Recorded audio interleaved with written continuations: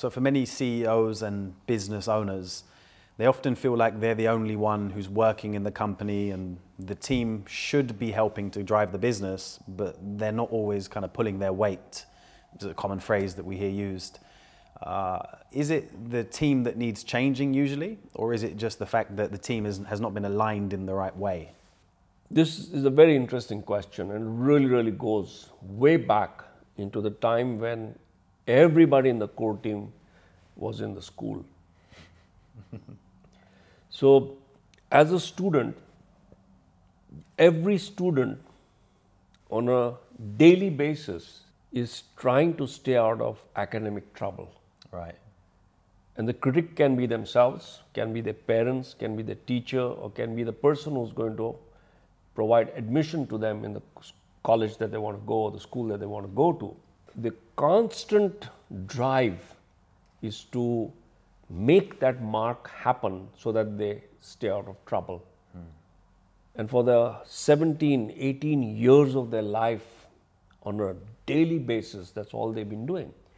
So when they go and join a company, they've changed schools. And instead of the principal that was there, now the business owner or the CEO is the principal. Right. And all they're doing is trying to stay out of trouble. And here's the CEO who's trying to align his core team, and here's the core team that's trying to stay out of trouble. And both these are conflicting, endeavors or conflicting jobs that they're doing.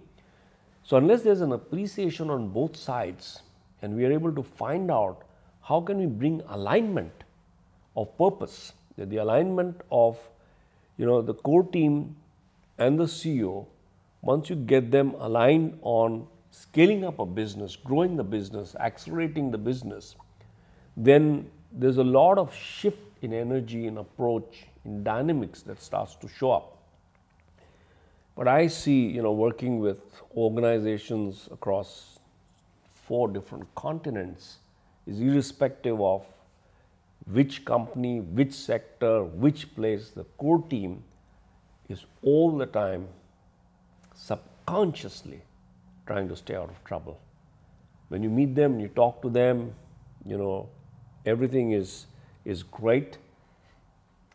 But if you really notice, they're all the time hedging their bets, they are kind of protecting their backside.